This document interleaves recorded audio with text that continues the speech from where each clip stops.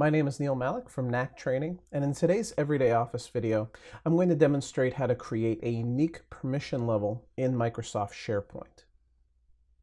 Any SharePoint site that you happen to be sitting on can have its own unique permission settings. To work with the permission settings on any given SharePoint site, you navigate to that site, then click the gear in the top right-hand corner and click on Site Settings.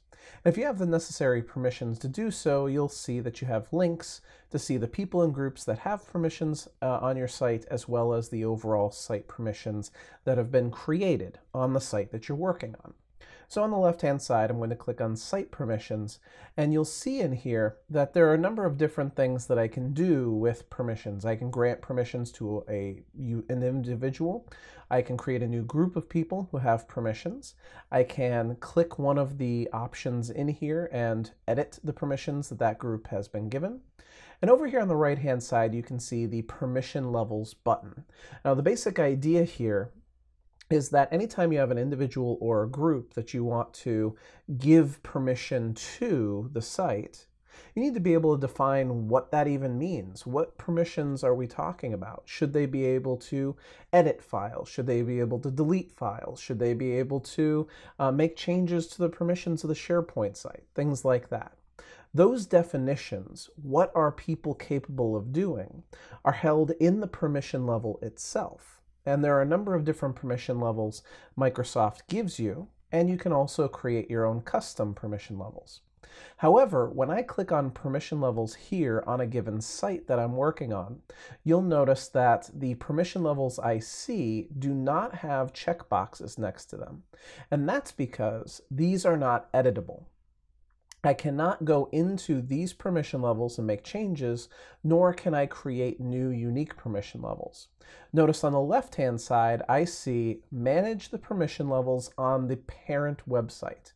So what this is telling you is that you must have the administrator access to the top of the SharePoint tree, as it were, the parent site to all the other sites that you have. If you have that level of permissions, you can click on this link, navigate up the structure, and create new unique permission levels. If you do not have that level of permissions, you're going to have to ask somebody who does. Okay, so I happen to have the necessary permissions to do this. I click on Manage the Permission Levels on the parent website, and notice here that my address has gotten substantially shorter. Now it's just knack.sharepoint.com /layouts is just the folder that we're in. We're not on any of the subsites. We're not down further in the structure working on the San Pedro or on the Albany sites. And yes, San Pedro is how they say it in Southern California. I know it's ridiculous. But you can see here that now I have edit rights to the different permission levels that are in here. And in fact, in the past, I have created permission levels like Power User and People I Don't Trust and Enhanced Contribute. I'm going to go ahead and get rid of those so you can see just the ones that Microsoft gives us by default. You see Full Control, which is, of course, administrator access to a given site. And View Only down here at the bottom is only the capacity to see what's there. Notice if you go up as high as Read, then people can actually download documents. So if you do not want them to be able to download documents, you actually want to give them View Only access. And then we have Contribute access, which allows them to add, update, and delete list items. And we have Edit access, which is add, edit, and delete the lists, as well as the lists items. So these people, editors, can manage what the list looks like, what it does. And designers can not only add, update, and delete, but they can also approve content, and they can customize the SharePoint site. So these are the different levels that you could give access to different folks. And if you want to see more detail as to what, for instance, a designer can do, you just click on the little link right there for design, and you see the list of checkboxes that have been marked for that particular level of permissions. But let's say that I go through all these permission levels, and I realize that none of them is exactly what I need. Let's say, for example, there is a type of user that I have in mind who should be able to upload new documents and should be able to edit documents, but they have proven that they are not allowed to delete things. They have randomly deleted things in the past, and they need to have those keys taken away from them. I can click on Add Permission Level as long as I'm on the top of the SharePoint structure and create a new permission level called basically anything I want. So I'll call this one No Delete, right? Very simple description. Users who should be able to collaborate but not delete files. And now what I need to do is I need to go through here and decide what they are capable of.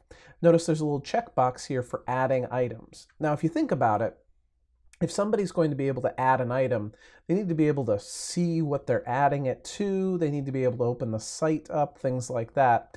And in fact, when I click the checkbox for add items, you'll see the checkbox for view items automatically gets selected, as well as view pages, as well as open the SharePoint site altogether.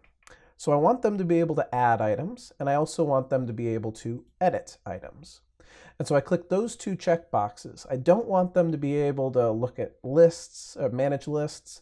Maybe I want them to be able to view the versions, but not delete the versions. Again, they have proven that they're not capable of deleting things intelligently.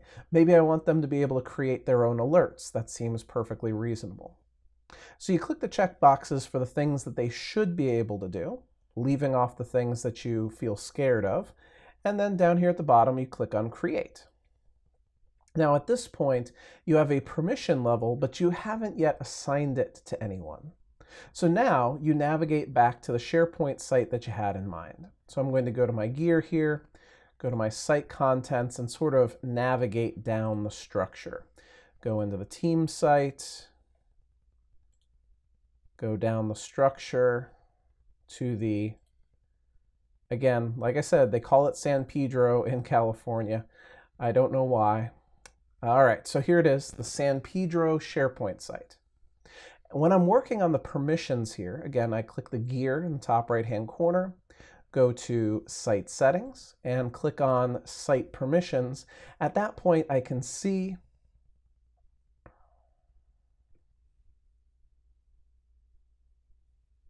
the different groups of people who have the rights of some sort to the various parts of my SharePoint site. And what I'm going to do is create a brand new group of people. So I click on the Create Group button up at the top of the screen. I call this one No Delete Members. Members who do not have delete privileges. The owner of this group, I'm going to go ahead and make the San Pedro owners. There it is. And that way, anybody who is an owner of the SharePoint site can also be the owner of the No Delete Members group. All right, and right down here, as you can see, no delete. Users who should be able to collaborate, but not delete files. I click Create, and now I have this group of people who are capable of collaborating but not deleting, and all I have to do is add somebody to it.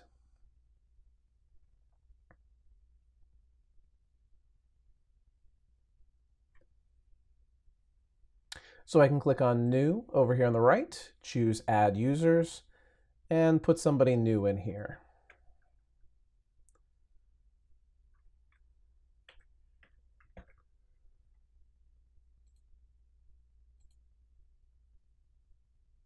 And share. So now Dolores is a member of the group, and she has all the rights and privileges that have been set up for that group of people.